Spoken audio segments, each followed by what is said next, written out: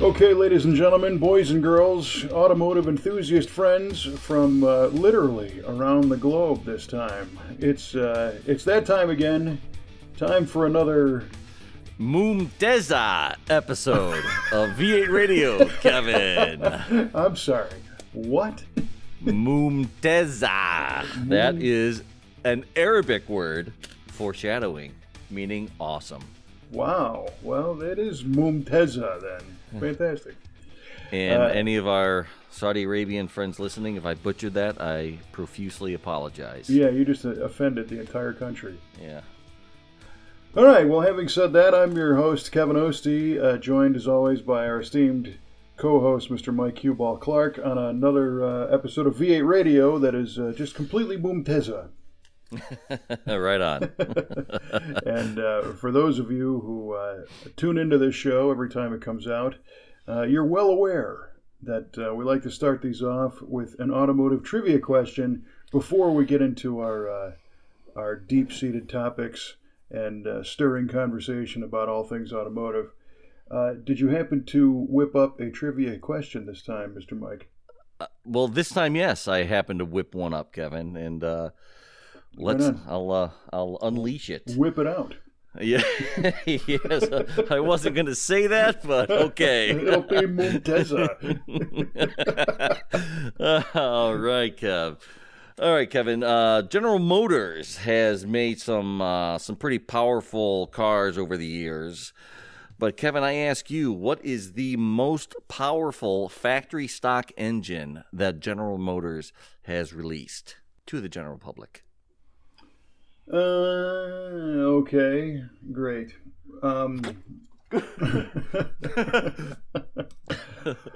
Well, the fact that you said engine yes. leads me to believe it is still an internally combusted gasoline type engine and not an Yes, electric I'll give you that. motor. So not electric motor, internal combustion engine. Good. With pistons and everything. So would that be the current LT5, making somewhere in the range of 730, in that range, somewhere around there? That's my guess. There could be something else out there, but I'm battling a little bit of a cold, so that's what comes out. Okay. Well, you asked if it could be. Well, we'll find out if it could be, and if it is, at the end of the show. Okay, well, that'd be So that's your final guess, the LT5 making about 730 horsepower. Yeah. Okay. I'm statistically challenged today, so that's what I'm going to go for. Okay, cool. All right, I've got one for you. In 1973, 80% of all motorhomes produced in the United States shared one thing in common. And what was it? That you suck, that's what. Oh, man. In 1973, yeah, all motorhomes in America shared the same thing. 80%. All right, 85% shared the same thing. I think it was 80% of all motorhomes shared one thing in common. What was it?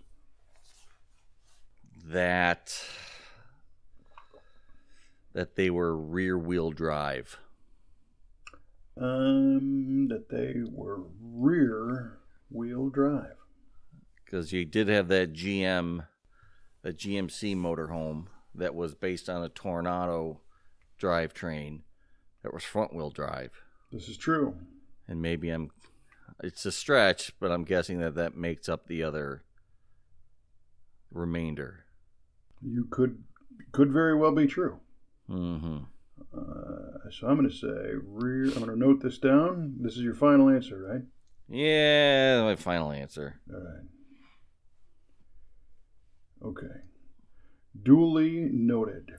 Nice. All right. Well done. Okay, thank you, ladies and gentlemen. That's all we have for today's show. So, Kevin, you just got back from a really big trip and a really exciting show. Why don't you tell us all about it? Well, that's the thing. I'm still backwards on my clock, I think. Right. I don't know if I'm jet lagged or just what the true definition of that is, but maybe just exhausted. Exhausted is another possibility. Mm-hmm. So Kelly and I just got back from Riyadh, Saudi Arabia, and the Global Auto Salon show, and it was really, really unbelievable.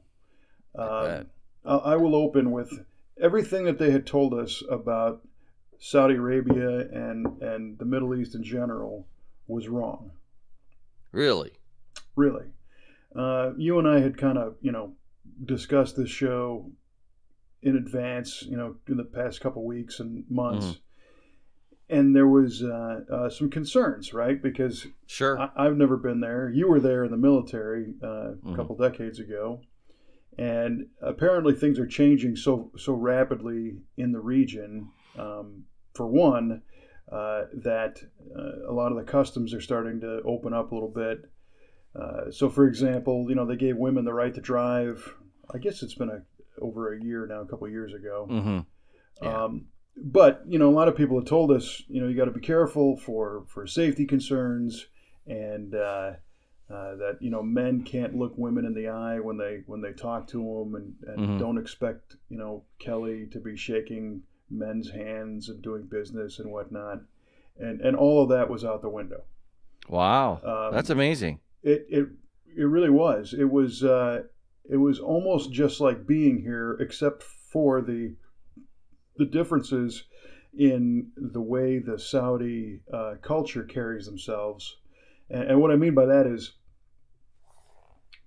we didn't have any, I think there was, over the course of the whole week, or 10 days we were there, maybe 6 or 7 of the older gentlemen didn't shake her hand. But everybody else did. Okay. And the population is insanely young. I mean, somebody said the statistic was like 80% of the population is less than 35 years old. Wow. And judging by what we saw, that seems to be true. It was unusual to see, some of the older gentlemen and very unusual to see the older women walking around. Now, granted, this was a car show, so it drew out, possibly a younger crowd.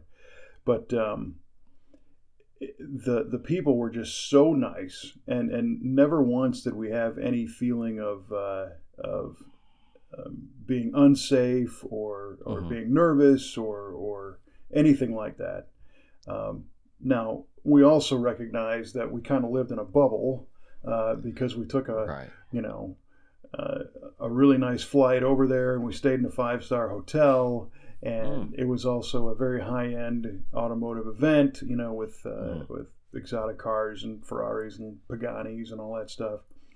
But even so, the general public was there, and we left the hotel and ventured into Riyadh a little bit to the embassy and also to an Air Force base and met some people along the way.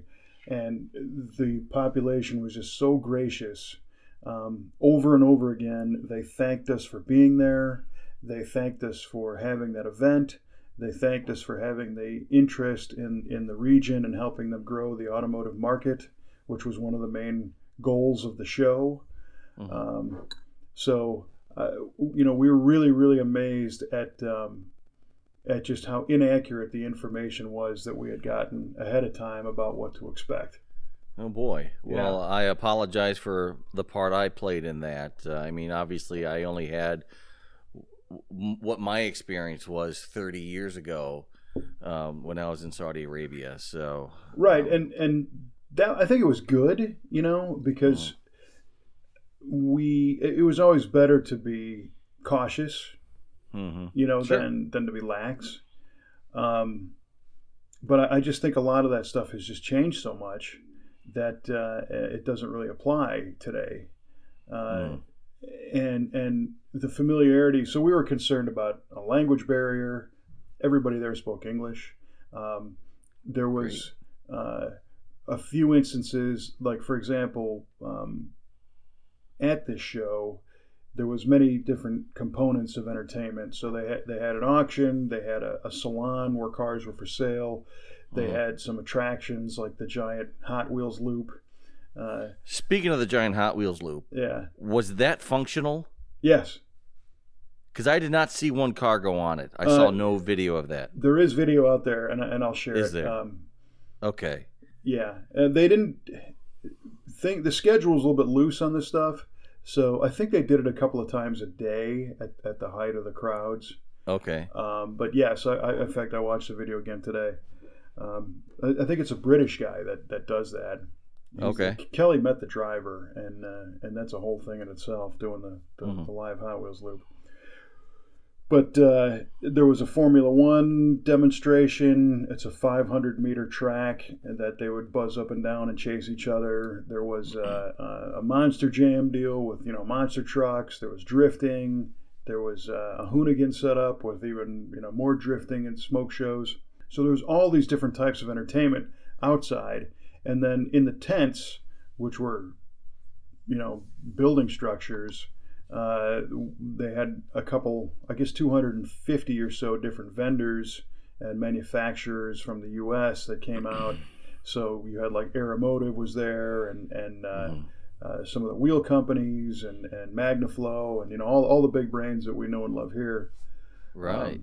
So the purpose of the show was not only to entertain people with all of the displays, but also to help establish a bigger footprint for automotive enthusiasts and products and business to expand in that area. And we didn't know what these people were expecting from us, because Automotive, we know them as a company that makes high performance fuel systems for drag cars and stuff here. Is that going to translate to over there? We just didn't know.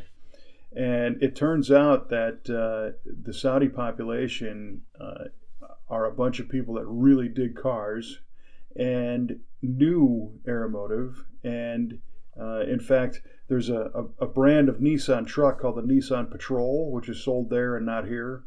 I think it's it's kind of like a Nissan Pathfinder. But those guys are modifying those things like crazy out there. They're putting LS motors in them with superchargers and turbos and stuff. Righteous. Yeah, and they needed fuel system upgrades. So Automotive previously had a couple of dealers kind of set up, but they developed a product line for that truck.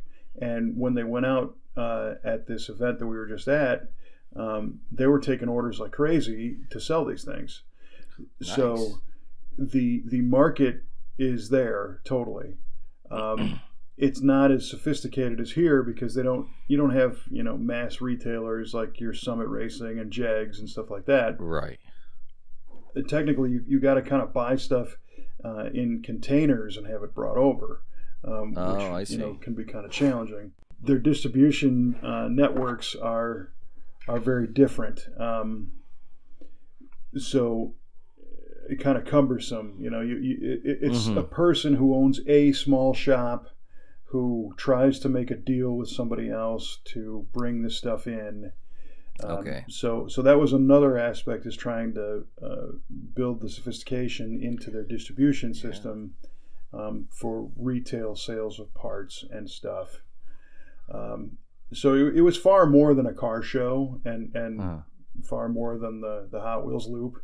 There was a lot of so my function over there was I was hired by Bonnie Air, which put on a big part of the event, to host some roundtables on stage with people from here, from the U.S., but also individuals from Saudi Arabia who are in the car world over there, and have cross communication about what they need and how things work, and to try and find ways to have American companies satisfy the needs and open up that market. So we learned a ton. In addition, our friend Salam, who owns the blue ZR9 Camaro that we built a few years ago, Right. He brought that car in from Dubai and had it on display in our booth for our shop. How's it looking? It's looking awesome. Yeah. The car's been done for 3 years now, and it looks like the day we sent it. I mean, is that right? It looks perfect. Yeah. That's sweet. And I think he's put 2,500 miles on it or something like that. He hasn't driven it a whole lot, but he's driven it. Mm-hmm. And he's driven it hard. I mean, it's been over 167 miles an hour, so that was cool to see that. But the car was a traffic stopper. You know, people were coming by and just pointing at the car. And it's funny because a lot of them knew what it was. A lot of people just think a muscle car is a Mustang or a Camaro. Mm-hmm. You know, they didn't really know what it was. But we also had a strong response of people that wanted to potentially hire us to build one for them.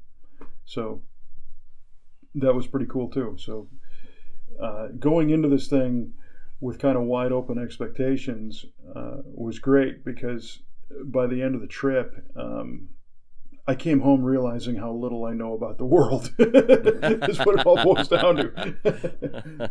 I believe it. I mean, it really sounds like it's becoming the birth of a whole new automotive movement out there, and the desire was there, but now they're going to be able to figure out the infrastructure and how to get those mega box stores like a Summit or a Jegs to maybe expand out there and really feed this to where it really, you know, from its infancy to really being something that's really prime time out there. Well, I guess that would be the ultimate goal. They have a long way to go, because there's cultural differences that are challenging. They don't really have much in the way of tech schools and trade schools. So much of their information comes from watching YouTube videos of how to do modifications to the cars. And you know as well as I that information's there, but is it accurate, you know? Yeah. I mean, maybe half the time. Yeah. If you're lucky. Right. It's entertaining, but there's no standards there. So that's a challenge. The other things that we've learned is that they've got a lot of regulations that they're fighting the same way we are here. But theirs are kind of different. For example, you can't change the color of a car in Saudi because it's an identifier for that vehicle. They look at it as almost an extension of the VIN. So it's illegal to paint a car a different color. Wow. Yeah. I did not know this. Yeah, nobody did, until we got there. Yeah. And even if you put stickers on a car, you can get in trouble. They're fighting that. Right now, technically, it is illegal to drive a classic car on the road. Is that so? Yeah. So if we had shipped over, and that's a whole nother topic. I begin to start saying if we shipped over a car, the people in Saudi Arabia have, old cars and classic cars were sold there new in the 60s and 50s. Okay. And they can't drive those legally on the road. Really? Because of, I never really got to the bottom of why. I don't know if it's a safety thing or if it's a registration thing or whatnot. An end of life thing. They decide that it's no longer a viable unit. Yeah, but what we did learn is that the fine isn't very high, so a lot of people drive them anyway, and they just say, we don't care. Right? It's kind of illegal, but it's not really enforced, that kind of thing. Right. Okay. And we also learned that many people are educated, secondary education here in the U.S. So I can't tell you how many people we met that were Saudi nationals. They were born there, and they went to UCLA, or they went to John Marshall, or they went to Harvard, or they went to any number of United States universities. And that was pretty wild to share stories with these people that were common, U.S. stories, not expecting them to have that knowledge, but they were here for 4 years or for 7 years or whatever. And for many of them, the kingdom paid for them to come over and get that education in hopes that they would take that knowledge back to the kingdom and enhance their society. But if they chose to stay here, it's not like they had to pay that money back. The kingdom was okay with them staying, I guess, assuming that eventually they'll come back. Okay. So we had met a guy. We went to a Cars and Coffee thing, and I shared that video online about the Cars and Coffee, and it was exactly like being at a Cars and Coffee in Southern California or anywhere. Several hundred cars. They ran everywhere from 60s muscle cars to late model Corvettes and of course European and Japanese and trucks and all kinds of stuff. And this one dude in particular rolled up in a 68 Buick LeSabre. Nice. Yeah, and I'm like, oh, cool, an old Buick. So I walked over and I was talking to him, and he had bought that car in St. Louis, not far from our shop, when he was going to school at St. Louis University. Huh. And he really liked it, so he shipped it back home for him. And I was talking to him, and I said, so what's under the hood? And it was originally a Buick 430 car, and he blew up the Buick motor, and he couldn't get parts. So now it had a small block Chevy under the hood that he had bought out of a truck in a junkyard and installed it. But it was kind of a bummer because the whole engine was covered in oil, and it had open vacuum ports, and it was missing hardware out of the alternator bracket and everything. And I said, okay, so, what's going on here? I said, how does this thing run? And he's like, oh, yeah, it runs really good. And he starts it up, and it idles okay. But his vacuum ports that were open were ported. So I said, rev it up. And he goes to rev the thing up, and the throttle blade's open, and it exposed these vacuum ports, and it stumbles, And I said, okay, well, here's your problem. I said, do you see these ports that are open? And the guy's like, oh, yeah. And I said, put your thumb over that. So he puts his thumb over it, and we rev it up again, and it runs a lot smoother. And I said, what you're doing is you're sucking air in without fuel through that port, and it's making it run lean and popping. Oh, so should I plug? I said, yeah, you should make a plug. And he's like, oh, thank you. We just don't know. We need help. So I said, let me take a few pictures of your engine, and I will look at this thing on the plane going home and see if I can offer some suggestions on how to make this thing run better. I think he had a bad PCV valve or something, and it was spitting oil out all over the place. And so he had all the desire, but didn't have the knowledge to keep this thing going. It's funny you say that, because I think this seems to still have held true back from when I was in Saudi Arabia, and probably for years before then.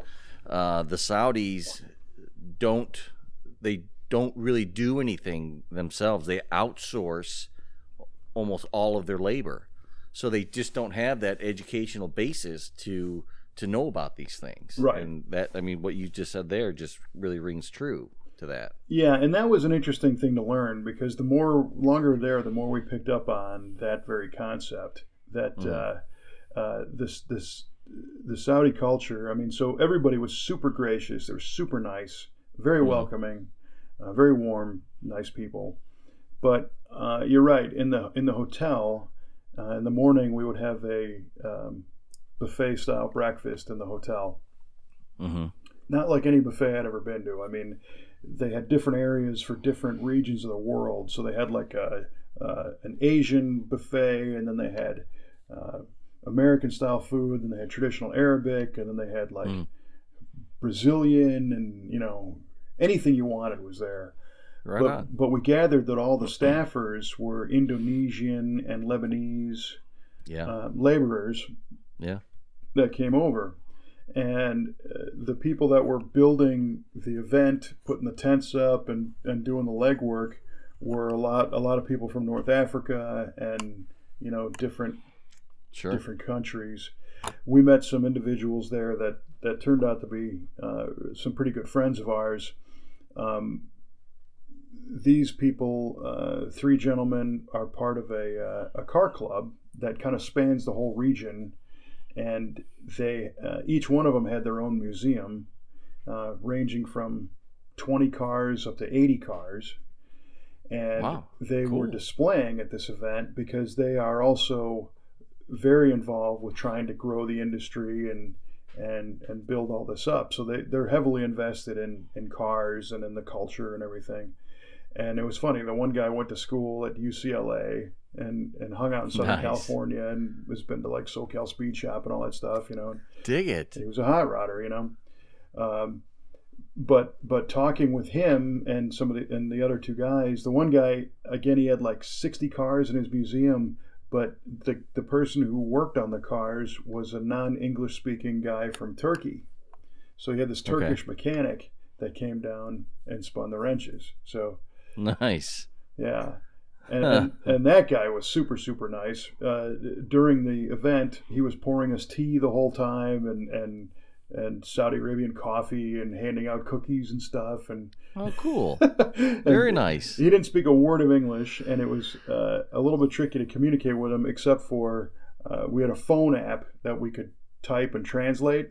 Okay, cool. And you could use like Google Translate or whatever. Right. So our customer and friend Grady, who you know, he came with us, and Grady and the Turkish guy really bonded, and they were is that right? Passing love letters to each other, basically, about, you know, how much. I don't have a lot of trouble believing that. Yeah, it was funny. Well, the Turkish guy eventually typed out to Grady that he loved him with all his heart. And he was being Grady's sincere. got a nice pen pen pal. Yeah, exactly. So that was pretty wild, you know, to learn that, like you're saying, and again, it's part of that culture because they don't have the trade schools, and so newer cars get serviced at dealers, and if you have a supercar, if you're lucky enough to have a Ferrari or something, you might ship that out of the country to have it worked on, maybe goodness. to the United Arab Emirates. To Dubai or even back to Europe. And we also learned that some of those people will buy a new one and they'll drive it basically until the first maintenance period comes up, you know, at 2 years or a year or something, and maybe trade it for a new one, you know, and just avoid that whole thing. So that is something else. Yeah, that really is. But it brings me to the next aspect of this event, which was the auction, and the big misconceptions that we had about as I was referring to it, the financial enthusiasm for classic cars that everybody expected. So, you know, the stereotype is that the Saudis are all, you know, dripping in oil money and they've all got you know, unlimited resources. And it turns out that that's not really the case. Not to say they don't have the resources, but they're not foolish with their money. They don't spend willy-nilly. And interestingly, part of this event was the salon, which was an entire building full of cars for sale, and the cars all had a descriptive sheet on the windshield with details and then a price, right? And then you had the auction, which the cars did not have any prices on them. It was just up to the auctioneer to start the bids. To drive it up, yeah. Get it going. Well, when the auction finally rolled around, none of the cars, I think 3 or 4 cars sold in the auction, and that's it. Oh boy. Yeah. Right. And there was hundreds of cars that went through the auction. So immediately everybody's panicking, you know, what's going on here? And unfortunately, a lot of the feedback from the States was very negative about the Saudis and, you know, just making up stuff about what was going on. But what we believe, having been there, is that when the Saudis saw some of the prices on the salon cars, they started to have a few questions. And the reason for it is because the cars if you were to send over a car from the States, which most of them came from here, what you were told is that, okay, at this event, the kingdom is paying for the cars to get shipped over and be there, but the kingdom is going to put a $30,000 premium on each car as a way to try and recoup some of their investment and putting this event on. Okay. So they wanted a high caliber of car, not only to demonstrate a high quality level of cars, but they wanted cars that the $30,000 really wouldn't affect, that much. Okay. Right. So if you send a $500,000 car, yeah, $30,000 really doesn't matter that much. Right. Exactly. But not all the cars were in that range, and in addition to that, the auction had a premium, I think a 10% grease on the auction as well. So now you're at, potentially, $40,000-$50,000 of taxes and fees added to the price of the car. Not only that, but because there's we had more. But wait, there's a lot more. Because Americans didn't understand the culture, and we were told for years in the media and in movies and general stereotypes that these people are made of money. So they were told to price the cars at whatever you want, because they got it. They'll buy them. They'll buy it. So the salon cars, one example was a Gullwing Mercedes that, my guess the street value was probably $1.5 million or so, and it was listed for like $3 million. Oh. And these guys were inspecting and checking the cars out, and they're like, why is that so expensive? Okay. And they would pull their phone out and they would look at eBay and they would look at the Haggerty pricing tools and they would look at Mecum and Barrett Jackson and they're like, this car's way overpriced. They have all those resources. Wow. And pretty soon they were starting to say that it looks like the Americans have come here to take advantage of us. Oh, ouch. Right, which wasn't good. So the way that they reacted to that was by not buying anything at the auction, because they just automatically assumed that everything was way overpriced, and they were correct. Oh boy! So they were making a statement that said, we're not. And one guy came to our booth afterwards and was talking to Grady, and he was saying that some of you Americans think that we wipe our rear ends with $100 bills. And, well, don't you? Right, and that is clearly not the case. Right. So that sent a ripple throughout the industry, because it wasn't immediately obvious as to why this auction was tanking, and speculation was flying. And there was one other negative aspect, and that is that some of the cars got damaged in shipping from the U.S. over there, right? Ring Brothers, for example, had a Mustang that got beat up badly. It was loose in the container, and it smashed into another car, and, a lot of bad stuff happened. And when they unpacked the car, the bumper falls off, and it was bad. And the Saudis immediately got a bad rap. The event got a bad rap, saying, you guys don't know how to manage the cars or whatever.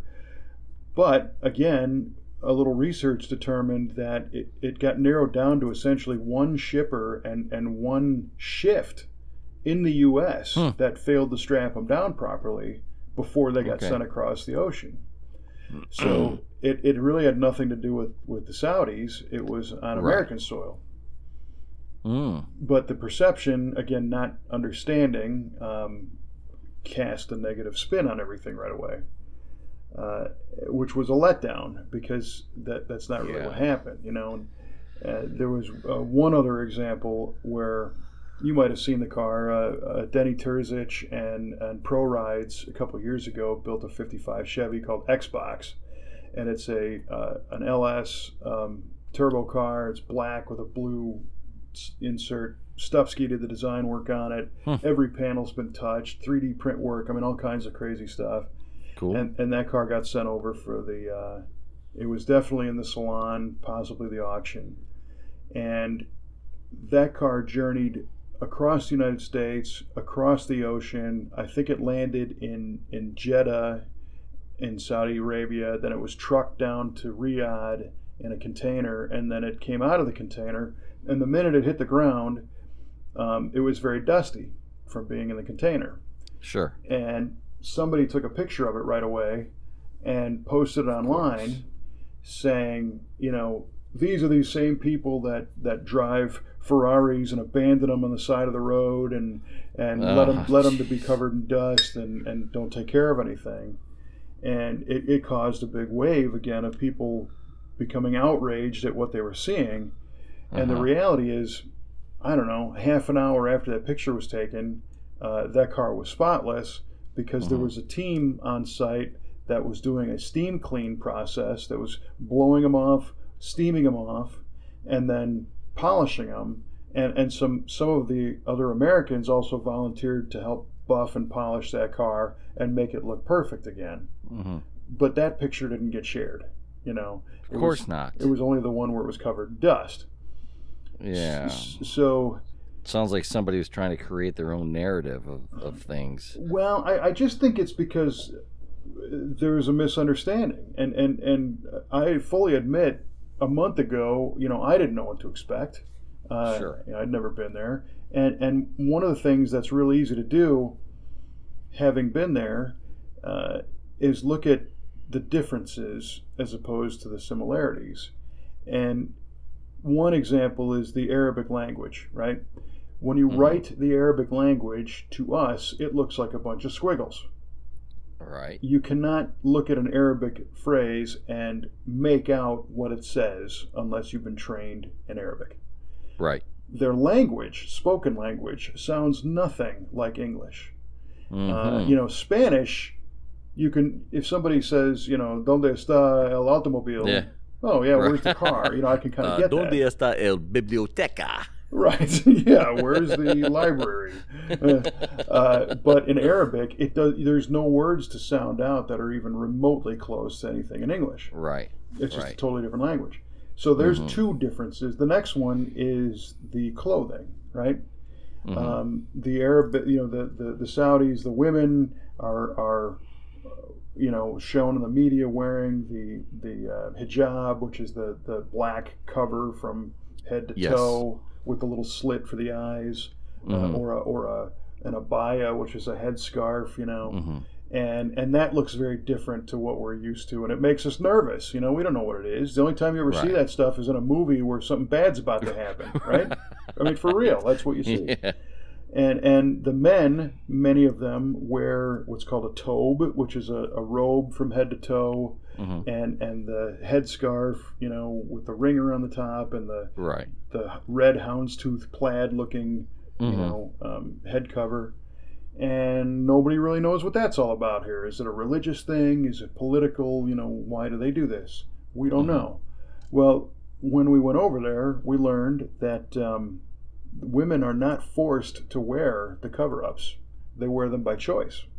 Really? Yes. And the degree of that which you cover up is determined by several factors, right? So some of them choose to cover up when they get married because they are preserving themselves for their husband's eyes only, right? Okay. So there's one. Another one is that the Muslim religion really promotes the concept of humility and being humble in the eyes of Allah, right? So they cover up because the more covered you are, the less of an individual you are in public, and the more humble you are before their God, which is like the opposite of the entitled, I'm an individual, selfie, you know, social construct that we have here, where everybody's special and unique, right? So it's just 180. But we've learned that some of the more pious women will cover up as much as they want because of the religious beliefs. And then there's kind of the medium ground where they wear the headscarf and their face is visible. But many had no covering whatsoever with regard to the scarves or anything else. They dressed like an average American person, maybe not quite as revealing of clothing. Most of them had long sleeve shirts on and like a dress pants kind of thing. So it wasn't as liberal of a dress as you have here, but sure. There's nothing that's forcing them to wear that stuff. And the men in their robes, the tobe, they do that as fashion. That's just a style thing.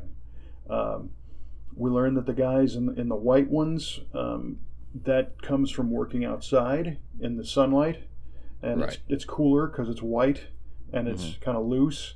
Granted, it goes up to the neck and it goes to long sleeve, but they're very comfortable and they're easy to wear.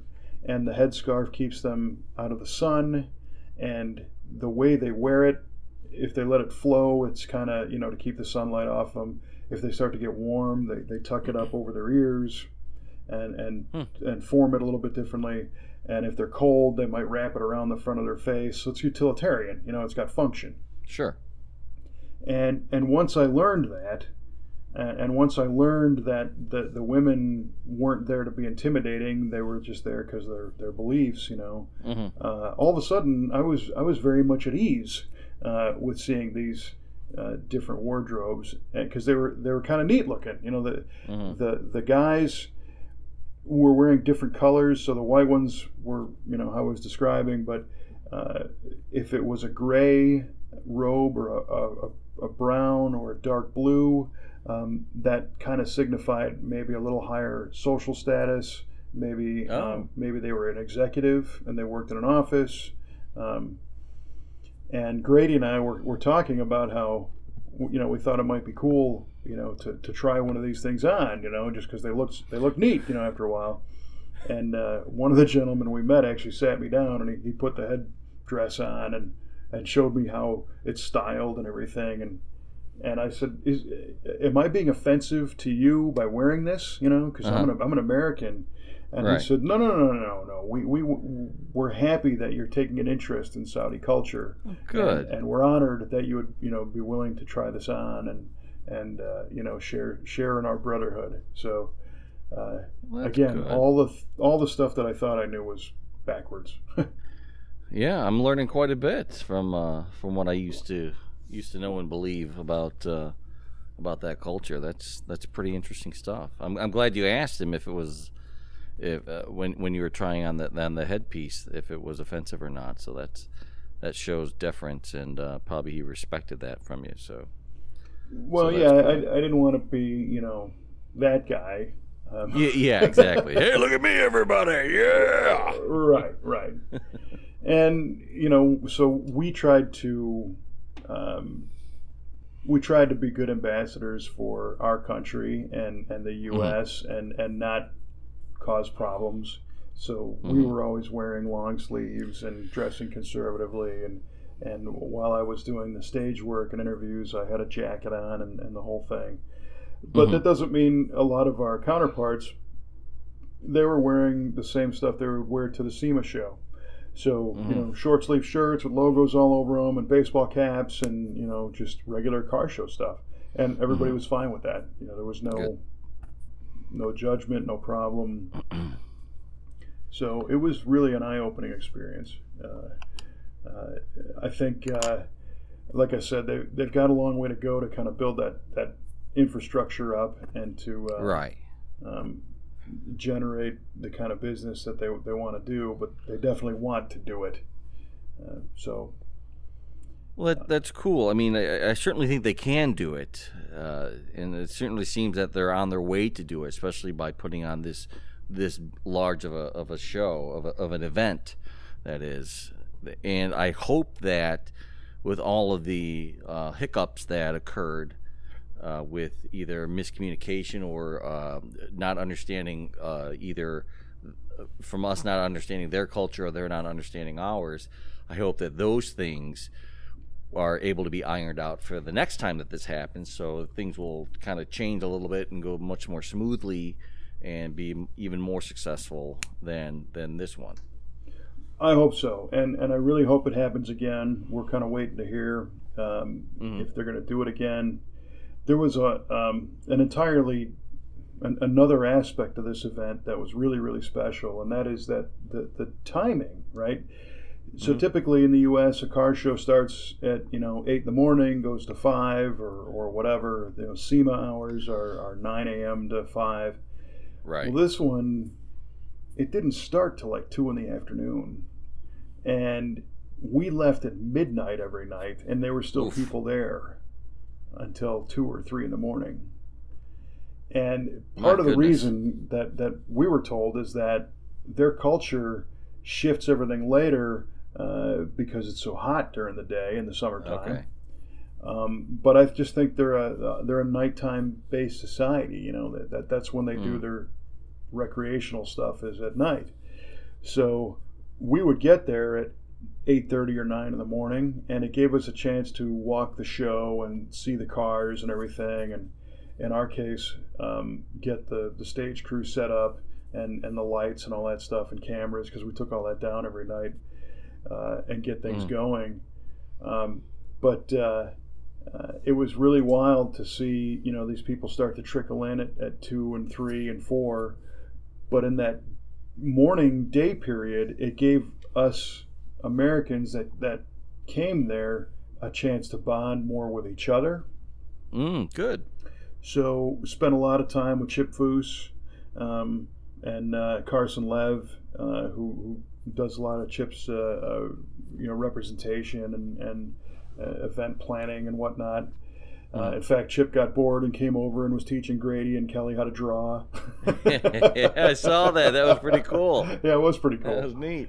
And the Kindig guys were right across from us, and the guys from Classic Car Studio were right down the hallway from us, and some of the other companies, the Ring Brothers, Mike Ring and his wife and kids all came out, and we just had a lot of time to spend with them, which normally we only get passing in the hallway at an event somewhere else, just to say hi. So It was a nice way for us to go 8,000 miles away and hang out, with people that be able to have a conversation with somebody. Right, which it seems silly, but that's what happened. So that was all really cool too. Well, I hope you gave Chip my best. I'm sure he was I did. Worried. He asked about your gangrenous hand. But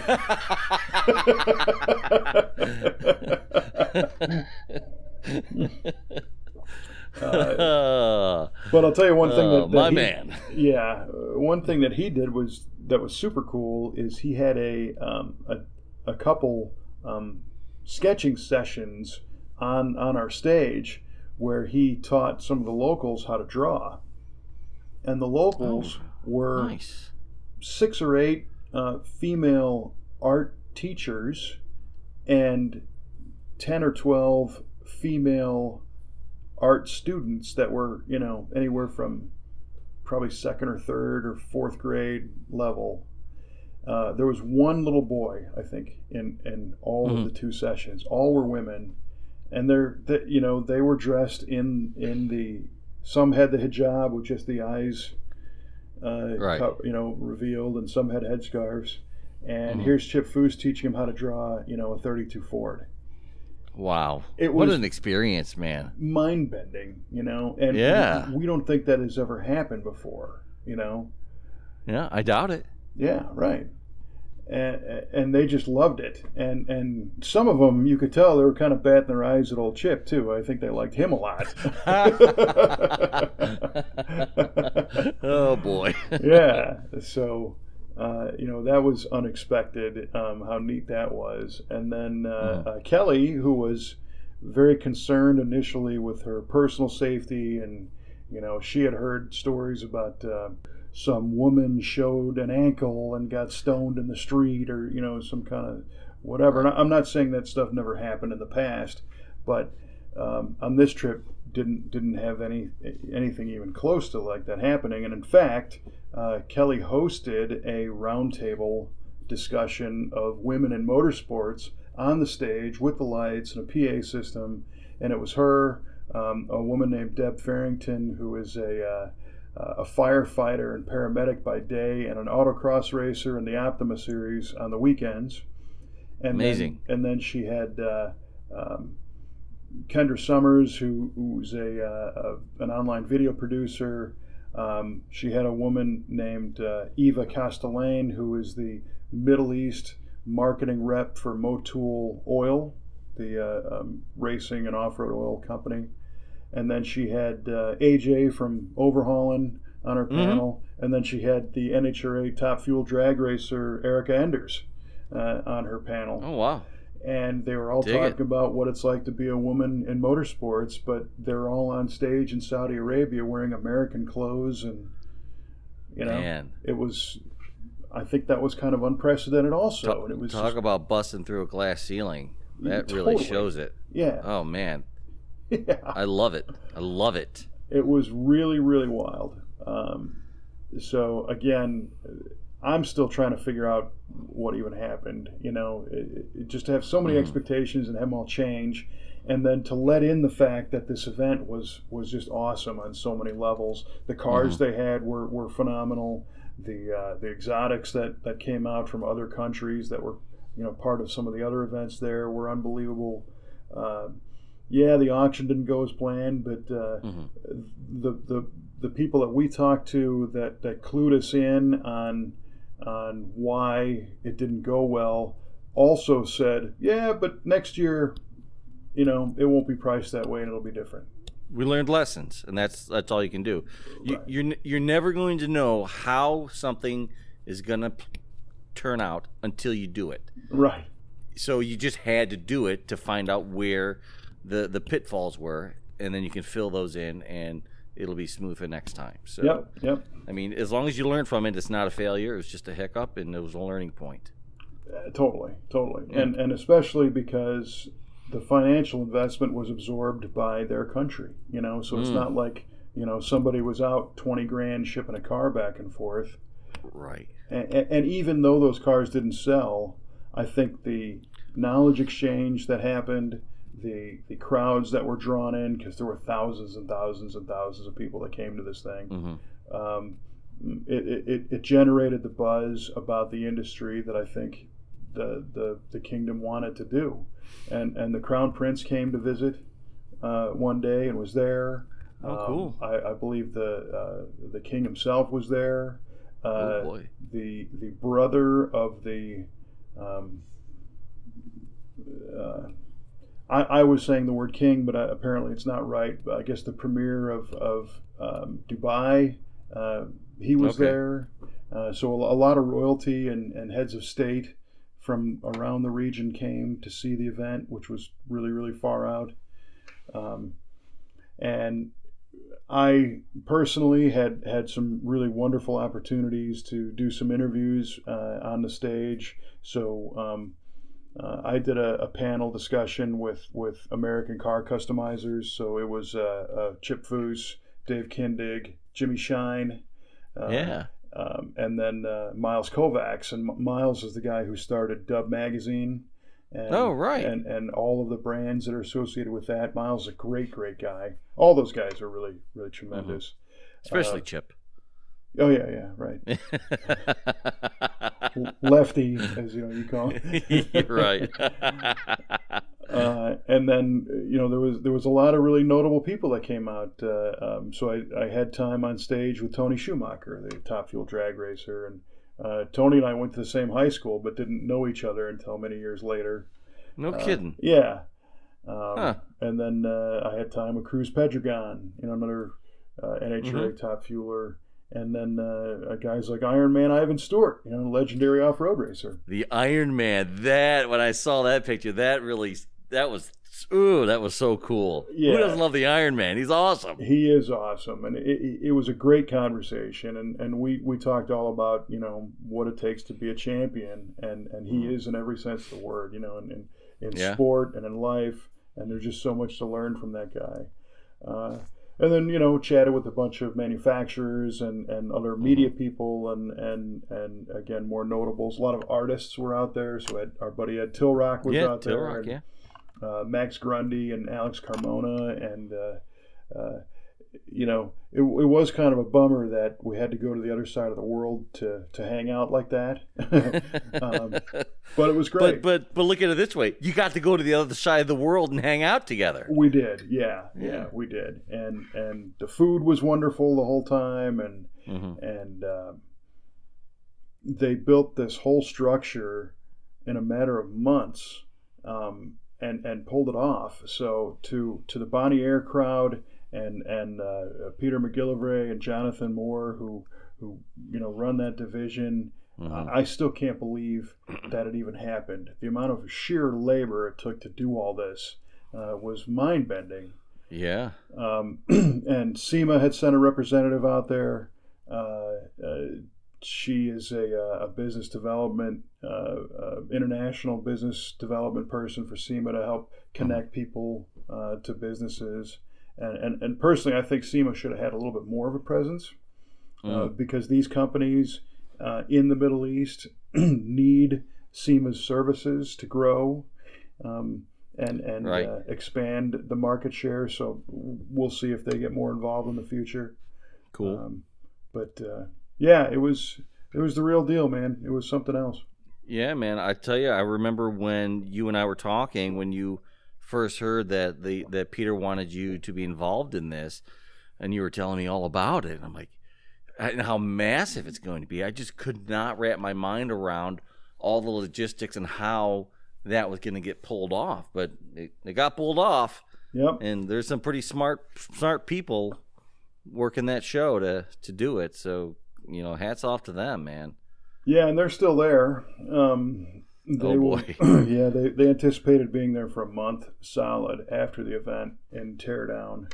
Okay. And they're making sure that so all those cars are coming back to the States, and they're making sure that they're all strapped down properly. And Joe Subbergandio, my old buddy who I do a lot of the work with at the SEMA show, he was an operations guy over there, so he's leading a team that is strapping cars down and handling all that. Perfect. Yeah, so you'll know it's getting done right.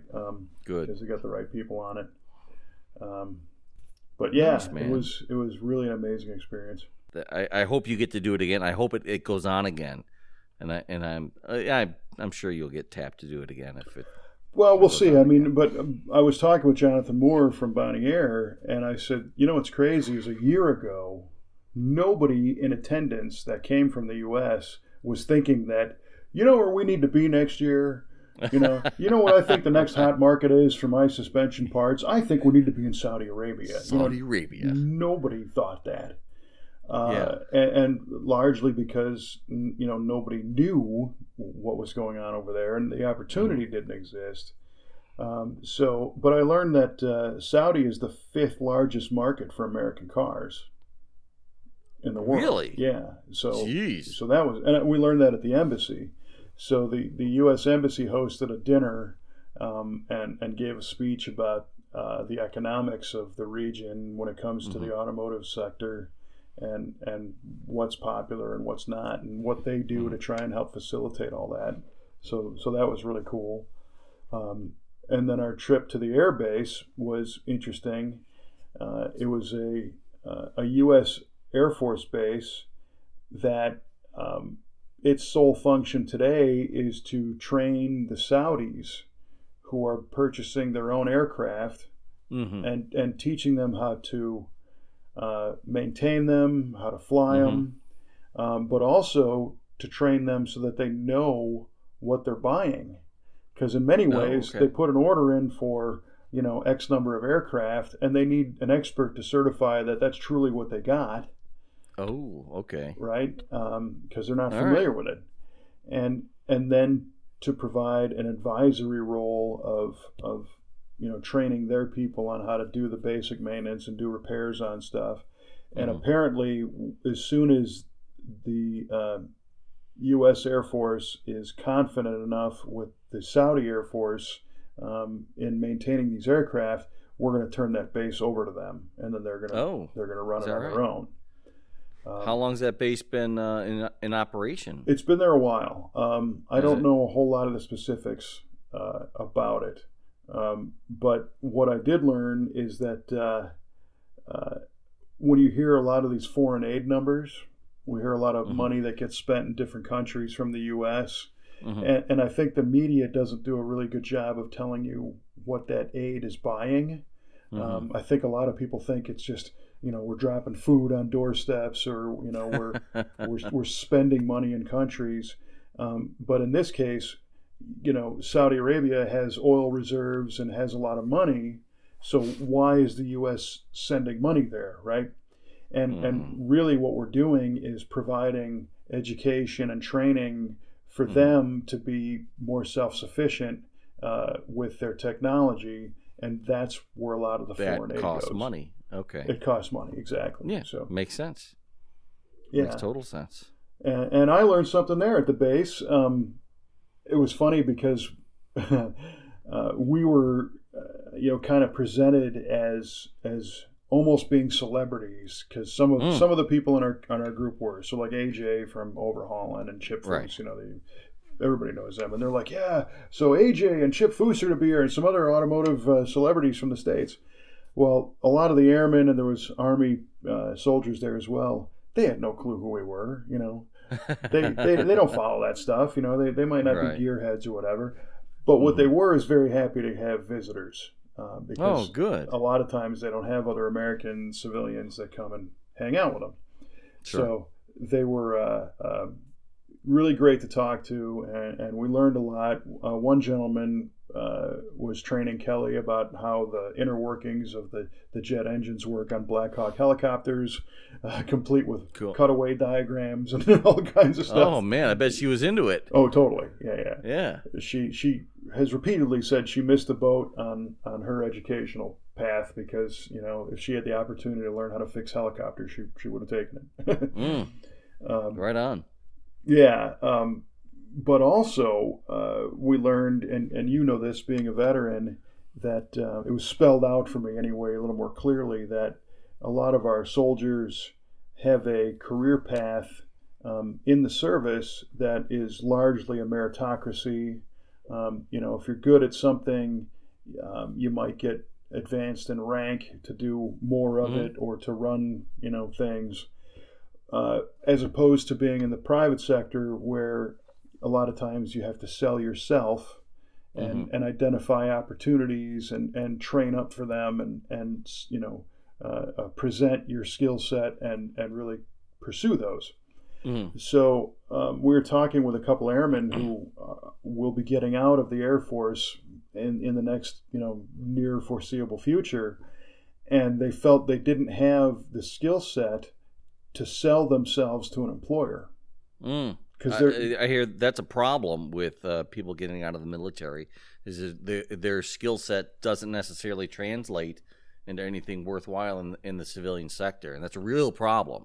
Well, these particular gentlemen, their skill set is invaluable, I think, in the private sector. It's just getting them to approach an employer and present and sell that skill set. Because in many ways, this one gentleman was telling us, so he oversees, he was a maintenance advisor, and it's his job to keep 28 airplanes in the air and oversee the crews that keep 28 airplanes in the air. So he had 300 people working under him, and everything was, procedure, policy, strict management structure. I mean, this is what companies need, right? Private companies. But everything that he does is essentially an assignment straight out of a policy manual, or he is told what's expected of him, and then he has to go make that happen. And it's not going up to company X and analyzing what that company needs and saying, well, here's what I can do for you. He's more used to being kind of told what needs to be done from him. So we are now trying to figure out ways to help these ladies and gentlemen out with that skill set of being confident that the things that they've learned do translate, and presenting that information to a potential employer through an interview or casual conversation in a manner that pitches their services and helps them to, we just told them straight up, when you get out and you go to apply for a job, what as a company that hires people like we do, it's very important for somebody to come to us and say, well, here's your problem and here's what I can do to solve it. Bring that solution. Right. As opposed to just saying, well, what are your hours and how much am I going to make? And both these guys were like, oh, yeah, right. Well, the lights are starting to come on. And it's a bummer that they don't have that kind of job acquisition, career acquisition skill training. Yeah, it is. So that all grew out of our visit to the airbase. Well, that's cool, man. I hope... Are you going to try to develop something to give back to those guys, or we also met one of the PR officers there, who I've been corresponding with about helping these people with this very topic. And I don't know if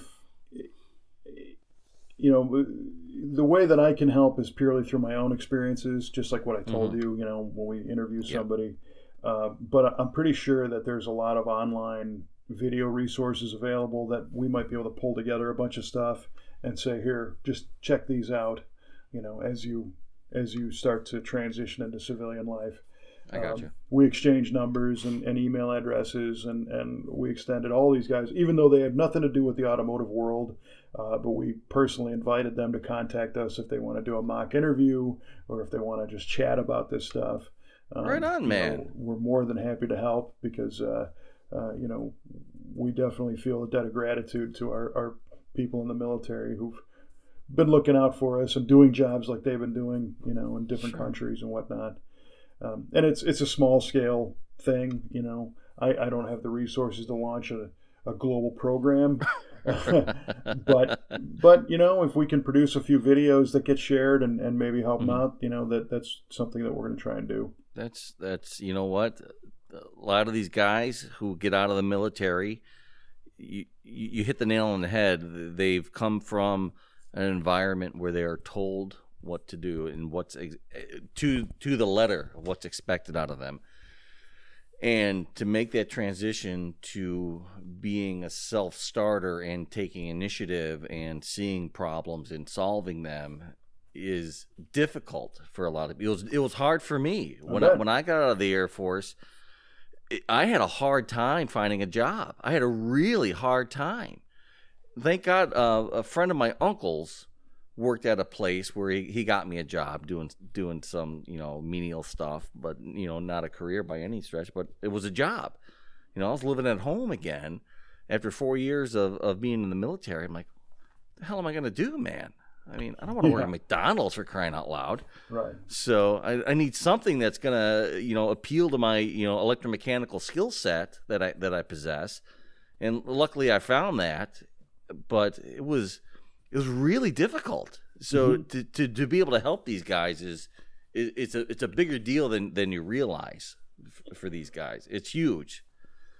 Well, I feel like they're shortchanged, and it's not by design. I think the military is there to train people to do tasks and then they move on. I don't think the military is really super concerned with providing a career beyond the military. True. They're there for what they're there for. So it's our responsibility in the civilian world to help these people because they have so much to offer. The management skills that this one gentleman was talking about, and another guy was an ammunitions advisor. So he was training, in this case, the Saudis on how to mount munitions to aircraft and take them down and service them and load them and identify them and all that kind of stuff. Well, that's mechanics. That right. Skill set translates instantly if you present it the right way. Exactly. and that's the problem. These young airmen getting out, they don't know how to present that, right? And employers don't necessarily know how to recognize that. So right. it's like two ships passing in the night, right? That have a lot that can really benefit each other, but they don't know each other's there. Really. Totally, totally. And in our case, we have Sergeant Jason Beebe, who was in the Air Force, who works for us at our shop. Right. And he was right in that same boat too. I mean, he was an Air Force loadmaster and flying crews and equipment all around the world. And he got out and found himself working a parts counter at an auto parts store, just because nobody asked the right questions of what he had to offer, and he didn't have the skill set and, quite frankly, the personality to. He's not going to stand on a soapbox and say he's great. Right. He's very humble and take me, I'm valuable. Right. He and we met him at a job fair at Scott Air Force Base, and ended up Kelle recognized that he was like hyper respectful, just yes or no sir, by the book, and we hired him in as a shop assistant, and now he basically runs the operations of our whole organization. He handles shipping in and out, everything, is where things are organized and placed and processes and all this stuff. And for him, it's second nature, because that's what he did for 20 years. Sure. We have everything but the airplane, basically, from what he did. And we really, nice. We find ourselves asking, well, how are these people not being snapped up immediately after their service and being placed in positions, because they've got so many skills that are just missing from general society. So I think that connection is fractured between as soon as they get out and getting a career start. So I think it's in the best interest of our country to help these people out. Couldn't agree more. Our self-serving interest of, maybe we find another gem to hire on our team. Who knows? But, right on, man. Yeah. So again, that's so now you know why my head is spinning right now, because you got a lot going on up there, man. Yeah. And it was only a couple weeks after the SEMA show, and then our next episode, we're going to hear your story of the Muscle Car and Corvette Nationals, and how our team had a big win with the car, and you were able to pull off all of your tasks there. So that's a nice little teaser. Stay tuned. That's right. So the month of November was just enormous in every way possible. So it's no wonder why I'm a little bit run down and fighting a cold, because I got a lot to process. Amen, man. No doubt. All right. We've teased them long enough.